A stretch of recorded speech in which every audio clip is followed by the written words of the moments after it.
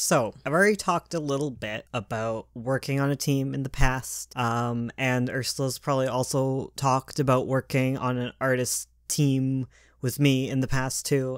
I'm sure we have lots of videos on that, and there's lots of intricacies to it.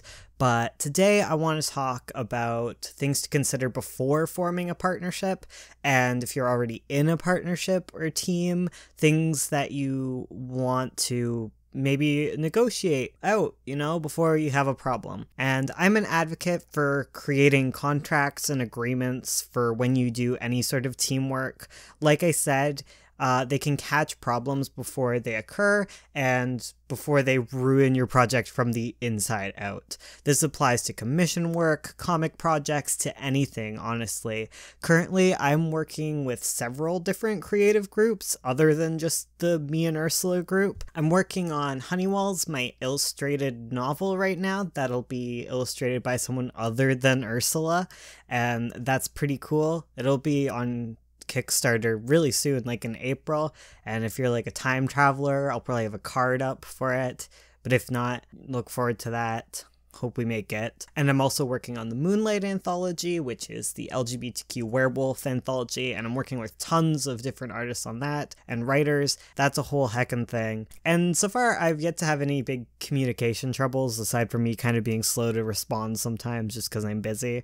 Now, obviously, this isn't super official legal advice or anything, especially because I'm like not a lawyer. Like, don't come to me for like legal advice.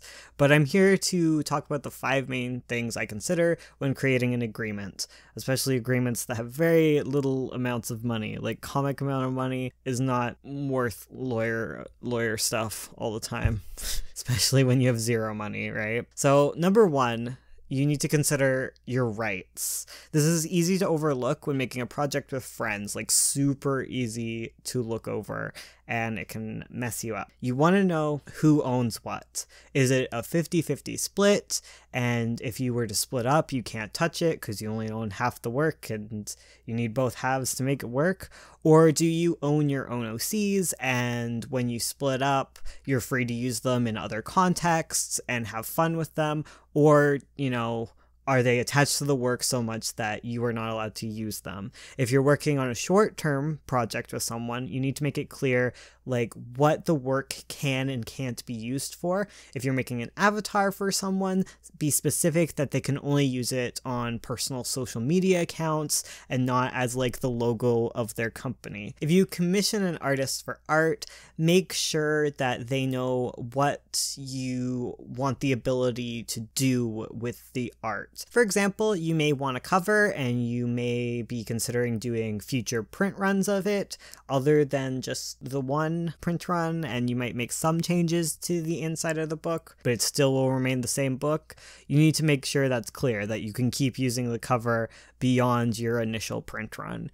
And even if it feels like a given, like it feels like you should both know this, it feels silly to bring it up, just bring it up. Write things down in your contract anyways. Worst thing that happens is it was super obvious and you both agree, but there may be cases where your partner and you aren't on the same page and you don't know it until you bring it up. So yeah, make sure you know who owns what and how that can be used. Number 2, I'm going to talk about spoilers a bit. Like, I'm not going to talk about actual spoilers to anything. Nothing is about to be spoiled, but this kind of goes in with rights, and I think it's important to think about when you're working on like a long-term webcomic thing together. As a part of rights, managing spoilers is something you kind of like overlook. Like, is your partner allowed to put up pages in their portfolio before or after the pages become public? Are they allowed to take pages that might be spoilery out of context and post them? Like, you want to make sure all of that is answered, and it is answered early on for the two of you. Like, are select pages allowed? Are they allowed to post pages like without dialogue early if they just want to use it in their portfolio for getting a job or something because they really like the page? Likewise, when are they allowed to share news? When are they allowed to reveal covers, talk about plot events, etc., etc.? You may want to negotiate different contracts for, each phase of your journey. Like, if you're working on a new book, it might be time to like make sure everything makes sense about the book specifically. Make sure to iron it all out and iron out how you want to get information across to readers. How many memes are you allowed to post? You might be surprised that you and your partner want different levels of secretiveness about the project, so it's good to be on the same page. And the final one that kind of has to do with rights is number 3, editorial say. How are disagreements going to be settled? It's up to you to decide what's best, as with all of these, but make sure it's clear who gets final say and who gets final say on what. Are all art decisions finalized by the artist while writing gets to be finalized by the writer, or is it the other way around because you want to give each other like checks and balances, you know, have something that you both like in both aspects? Either way is perfectly fine, don't get me wrong. In the case with me and Ursula, I have final say on everything because I'm a bit of a control freak. Not really, I'm just louder, I don't know.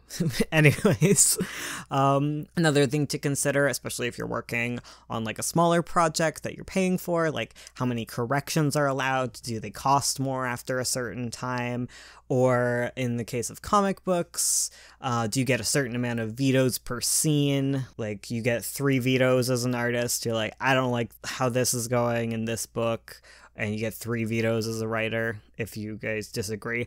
Either way, determine how you're gonna settle this stuff before you get into a fight, because it's harder to be dealing with these 2 problems at the same time. Another one to make sure is, like, do you both get a final look at the proof copy before okaying the printing? That's all. Make sure it's all clear and make sure you're both happy with that. Number 4, schedule. It's always good to know what to expect of each other. Outline a schedule you want to follow, allow for sickness, like burnout, mental health, everything to be accounted for, but you want everyone to be aware of timelines, important due dates, what happens when due dates are missed without like reasonable explanation. Yeah, make sure your schedule is ironed out. Make sure like each time you go into a bigger project or like a new buffer or anything, that schedules are paid attention to and that you both are on the same page and you know what's what. And number 5 is money. I think this is kind of the most obvious one to negotiate in your contract, which is kind of why I put it last, because, you know, everyone leaves by the end of these videos. Well, not everyone, except you're here. But, like, money is a pretty obvious one. You want to know how it's going to be divided up. If you're a couple of comic artists and you're starting out together and there's no money in sight, like you're like, ha, money, what's that? Still keep this in mind, like everything here, it's about addressing problems before they happen. You also want to know who is paying for what, and if they're ever going to be compensated for that pay. Like, let's say that one of you is paying for web hosting. Maybe you want to keep a tally of how much money you're spending on web hosting and take that out of the first money you get. Like if you start selling a book, be like, hey, I have all these web hosting fees that we've both been sharing in, so I want all of that covered before we start splitting money off. It's good to just address that, know where your money's going and how you're going to deal with it. Just be aware of it. And calling back to my last point, make note of how payment will happen. When should you expect money to be in? Like, what is your schedule for payment? Very important to know both how much and when you are getting paid for these things. And another thing, like aside from just the schedule of like how you're going to get paid, also look into like physically, like how are you going to get paid? Like what program are you going to use to pay through with? Because you don't want to come to the point where you are dealing with payments and one of you is expecting PayPal and the other is expecting an e-transfer, or worse, a wire transfer where you have to pay like a ridiculous amount of money just to send a small amount of money sometimes. Like you want to both be on the same page of how payment is going to happen. And like that goes down to like how fees are going to be managed by everyone involved. Yeah, very important to know. And that's kind of it. Those are my 5 categories to kind of think of. I'm sure there's more. For all of these, I'd really recommend just looking at horror stories and disaster stories of projects that have really failed and see what you should be aware of and what you need to iron out before heading into a project. Take account of them in your contract. I think SIFWA has a really good writing contract, like an example of like one that's really writer friendly. Writer and artist friendly. It's like, it's good to just look at how things can be split up. And like I said, like I don't go super in depth because there's like not enough money for me to care super much. It's kind of low risk, honestly, when you're dealing with like small potatoes. Like if you're dealing with a big potato, look out and get legal advice. But I don't know, if it's just the two of you and you might only make $50 in the next few years, I think you should just maybe do like a small little contract just for the sake of you two and not for any like legal sake. Does that make sense? Anyways, this video might be a little bit late because I have had a morning. I was gonna talk about some other stuff, some other videos, but I didn't really have any time, so I had to do this short one. You want to know why I didn't have time? So I was sitting down to do some like meditative journaling because I'm trying to like chill out and bring positive vibes into my life. I didn't bring any positive vibes into my life. I brought kittens into my life. So I was sitting and I was like, I'm going to do some watercolor. And so I was doing like an ink layer because it was like non-water soluble ink.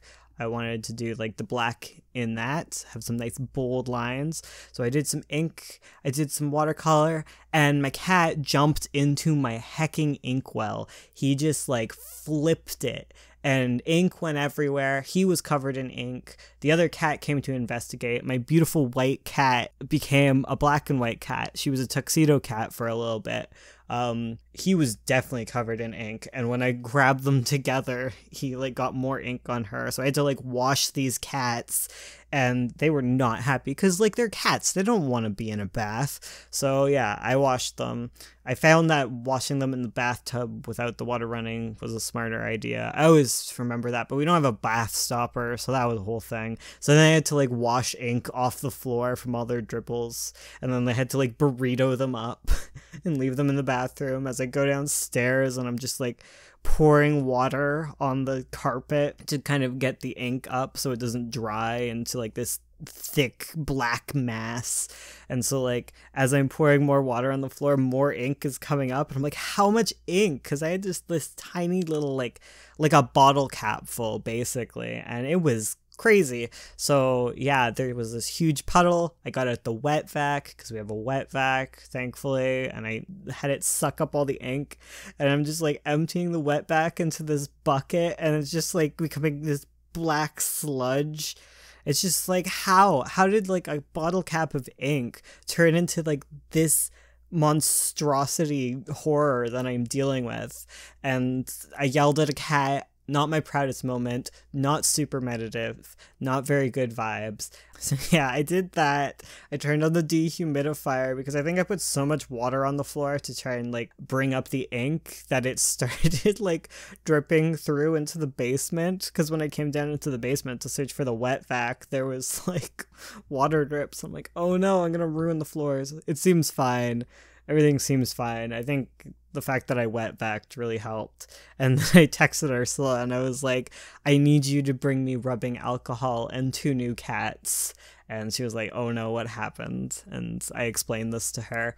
I've chilled out, honestly. So after I cleaned up, I returned to my journal meditation thing and I did my last bits. So yeah, that hopefully turned out better for me. I chilled out and then I went upstairs to quietly be in my room away from all the animals. They made in the meantime, I had them locked into the bathroom because I was like, I don't want to deal with you two.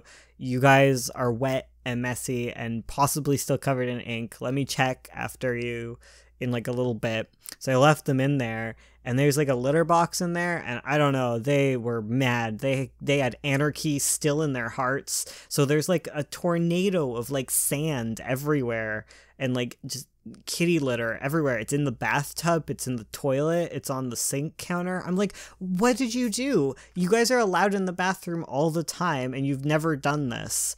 why are you so full of anarchy right now and chaos? I don't know. They're just full of it. It's all my meditation energies. It's counteracted by their chaos. Okay. Yeah, and yeah. Oh my goodness. And now I have a doctor's appointment, so I hope my chill continues, because I'm not looking forward to this doctor's appointment. I don't even think they're going to stab me with needles, because they already stabbed me with needles on Tuesday. I went to get my blood drawn. And so I'm going to get the results today. And I'm not excited ever about any of this stuff. And next week I have a dentist appointment again. Like, I can't catch a break.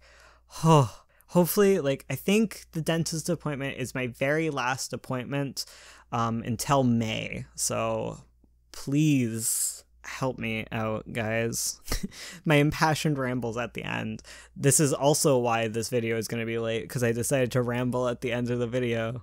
But I'm doing it for you, you know? I've told you guys before, but this is for you, the person who likes to stay at the end and is probably doing their art and having a way more zen day than I am. Alright, see you guys next week. Well, I guess see you guys on Friday. Wait, tonight's Friday. See you guys at Twitch. We're gonna finally do a Twitch stream again. We're gonna do the Pokemon Mystery Dungeon. We're gonna continue doing that. I'm gonna frustrate a lot of people. They're not gonna be able to keep their zen, because I play it in a really frustrating way, apparently. Yeah, so we're gonna do that on Twitch tonight. And yeah, I'm gonna go work on this Kickstarter thing, and hopefully it turns out well. Believe in me. I believe in me. I also believe in you. Alright, this is the official goodbye.